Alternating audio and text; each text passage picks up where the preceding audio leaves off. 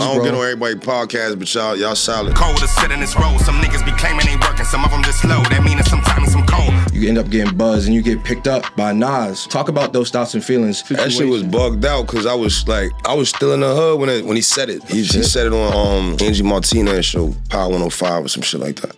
Shout out to my man Dave East. That's a real new one. I can't really talk about that one yet. Like I stayed in the hood probably another year after that. It was something I couldn't believe had happened.